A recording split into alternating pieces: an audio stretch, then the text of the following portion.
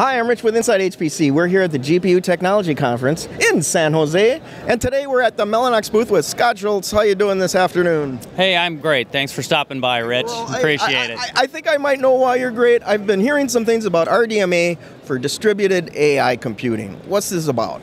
You know, it really is. It's a hot topic. So distributed machine learning and deep learning is really the hot topic of the year, right? Mm-hmm. So we've had plenty of traffic, people stopping by, talking about the new DGX box and how Mellanox plays a role there.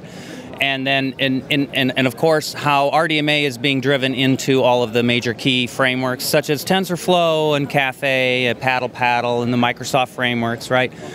So today they're taking advantage of RDMA and taking advantage of all of the Mellanox capabilities for very ultra-low latency, high bandwidth throughput that everyone, is expected in the high-performance computing space. So. Okay, so, to me this machine learning has been interesting, but it's been hard to scale beyond one box.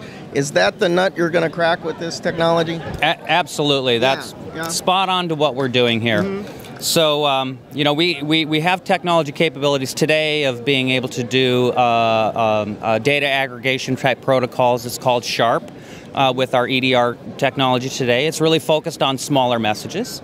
But the quantum switch, which comes GA here later this year, everyone's really excited about, because now we're able to actually do data aggregation reduction type protocols from the network, right, over the quantum switch that handle very, very large messages, like well out into megabytes and gigabytes of message sizes, right? So not like an MPI with these tiny little messages. This could be big data moving around. Yeah, mostly with the big data, and especially machine learning, right? You're moving very, very, very large blocks of data. Mm-hmm. And so quantum is very specifically designed to handle this this particular aspect of the deep learning puzzle that we're trying to solve here.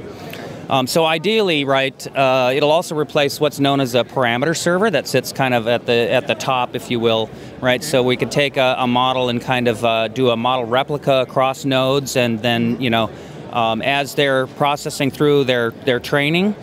They give the parameter server their updated information of the gradient, right? And then that parameter server broadcasts back down. And so basically, this is it's a hardware-based model of the Mellanox solution that's actually done today.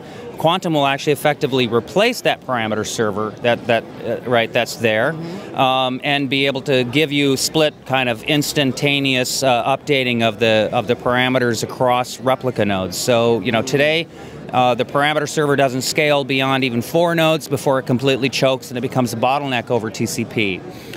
So by taking advantage of RDMA, and then later this year, with the quantum, you get to take further advantage of the SHARP capabilities from the Smart Intelligent Interconnect. From Mellanox is going to it's going to open the door to how we think about scalable AI for the future. That's exciting, because we're hearing about Azure and Google and room full of these racks doing machine learning. Yeah, and this is going to enable that. Yeah. So today's announcements as well. Jensen did talking about Volta and the new DGX-based boxes that are based on Volta. This is the type of processing capabilities that are definitely needed for HDR 200 gigabits a second, and it's definitely the ideal box solution to be able to stuff, again, 4 of the Mellanox adapters to be able to pump not just 100 gigabits a second, but eventually, and today they use 4. So today we're piping in 400 gigabits a second, and towards the end of the year, we move to 200 gigabits a second, and so now, it's really not a concern anymore as to how am I going to solve it, or can I solve this problem in a reasonable amount of time, right? That I need to bring something to market. We have enough bandwidth from the network for all of the ingest needs that you need to get the data to the GPUs to start doing the compute. Mm-hmm. But as well, now we've got all of the semantics within the software and the key frameworks to be able to take advantage of all of the ultra-low latency characteristics of HPC computing, right? Bringing the best of both worlds and being able to solve these next generation issues that AI and machine learning is trying to solve.